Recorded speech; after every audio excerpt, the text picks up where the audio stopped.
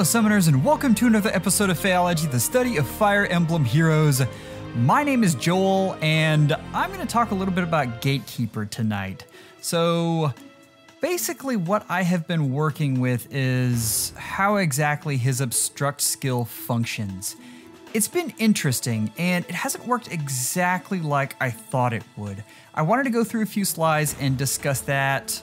This won't be a long one, I won't take up too much of your time, but first off, let's just look at the skill itself. This is a detailed report. The first part is foes with range equal 1 cannot move through spaces adjacent to unit. So we've got Obstruct without an HP condition. Fantastic. The last part is foes cannot warp into spaces within 4 spaces of a unit. This is pretty self-explanatory. That is a large range though. The last one is the one that kind of confused me. This is foes within range equal 2 cannot move through spaces within 2 spaces of unit. And rather than trying to explain what confused me, let's just look at pictures of what it actually is. So first off, let's back up, go to melee, and this is about what we expected. Okay, this is Obstruct, right? Works like Obstruct did. What I really wanted to look at is that warp, and not so much the ability itself, but just the fact that that range is absolutely enormous. Way bigger than I thought. Now, I've mainly been looking at Gatekeeper on defense because I think he does some interesting things, but you can imagine on offense how much Catria shenanigans this blocks. It's amazing. Let's move on to the one that did confuse me a bit. So, this is detailed report for a ranged unit. So obviously you can see this isn't too difficult. One of the things that got me, I did not realize that Obstruct had no effect on positional movement. So smite, reposition, it does not care. And that's really important when you're trying to use a unit on defense, and usually everyone has a smite bot. So this is pretty self-explanatory. The big thing I want to point out is how few people Gatekeeper actually protects.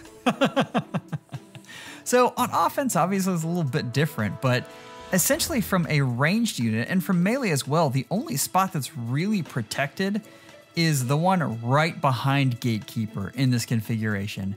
Obviously, and I'm going to show some stuff when you corner him, and there are some interesting things you can do with terrain, but in general, it's really difficult to get him to protect a team like a savior unit would. And honestly, in most cases, I think you would rather have a savior unit than Gatekeeper.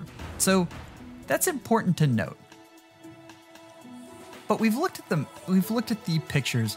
Let's really jump into this and just functionality-wise see how this works.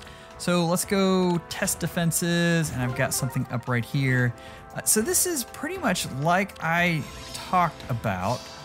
Of course. This is a configuration that I was looking at, and I've removed all the stuff in front so that we can move easily and I don't have to worry about it. What can I do? You can see it's not too hard What is your desire? to get to almost every unit here. Now I've got a far save unit in this configuration, so that's a thing.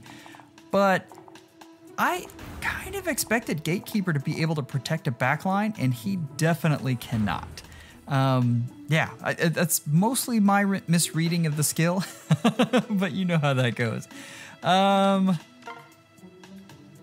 do think the wording could have been better, but, you know, what do you do? I won't lose. Goodness. Close your eyes. It will be done. Just to demonstrate the melee, like, I can hit every unit on that front line. There's one last thing I wanted to point out, and that's, again, looking at the range of that warp. And everything you see in red, a unit can't warp in there. So against units like Peony, who I use all the time, this is tough.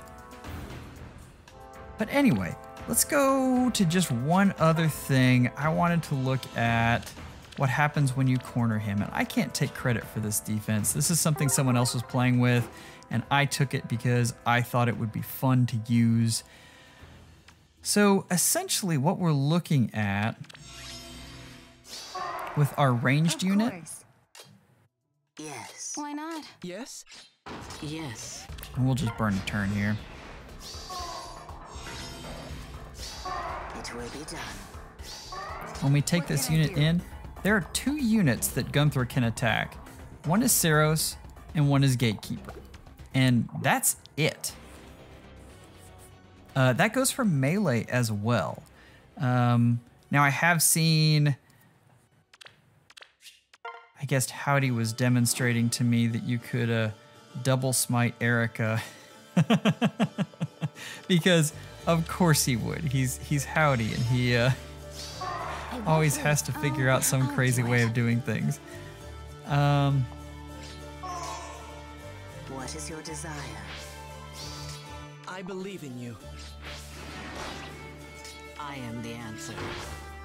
So you can see, shouldn't have been able to get there, but got smoked. And so the smote does not matter. And actually, once you're smoked up there, you can see that you can easily take out this duo hindrance building, which for a lot of teams, and I ran up against one a couple days ago that had, I think it was 3 or 4 duo heroes. It was a ton. Yeah, anyway, I guess it had to be 3, didn't it? No, it was 4 because it was Linja. Anyway, it was a lot. I won't lose. You can see that. That's kind of unfortunate. So, yeah. He doesn't protect as much as I thought he would. I will say that. You guys have seen a little bit how he functions. I'll continue to try to look up, try to figure out a defensive strategy, but it's been interesting. Yeah. If you're interested in seeing how this works over the week, I'll be continuing to run that. I'll probably try to run this again on light season as well, just because I'm curious how that works. But if you like the episode, please leave a comment or subscribe.